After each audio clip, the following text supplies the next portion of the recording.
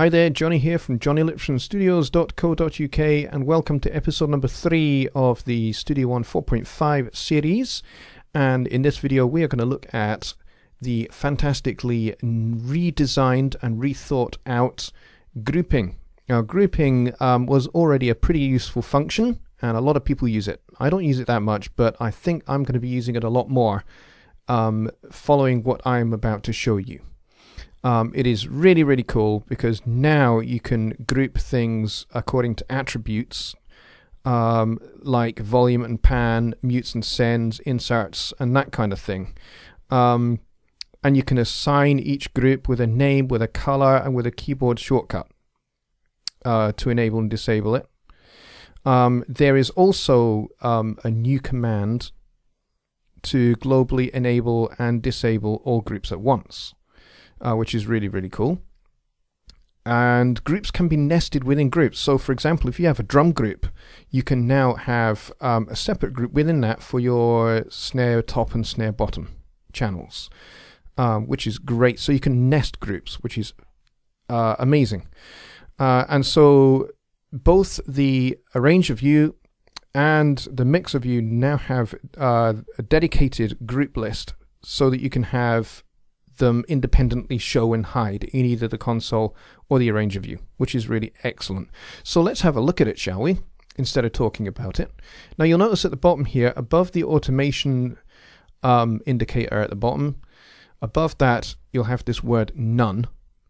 That means that no groups are assigned, and I'll show you how you can open that in just a second. So let's go up to the mixer wrench, and there is a setting here that says group assignments.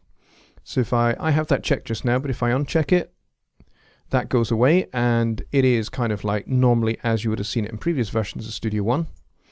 But if I include it now, you can see which channel is assigned to which group. So how do I create a group and how do I assign one? It's fairly straightforward. The first thing I'm going to do is I'm going to show you this group button that is brand new in the channel list for the mixer. So here we go, we've got this group section here, and all your groups will be listed here in this section here. So let's create a group. So let's click this channel here. I'm going to hold shift and I'm going to select this one here, and then I'm going to do control, hold control down and press G, and then this add group dialog appears. So let's call this band.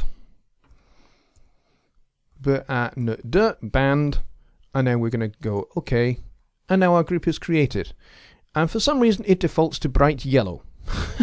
I don't know why, but it does. And the cool thing is, if I click on this yellow stripe here, right click on this yellow stripe here, all of the attributes that I might want linked to this group appear here. So editing, volume pan, mute sends, record monitor, and so on and so forth.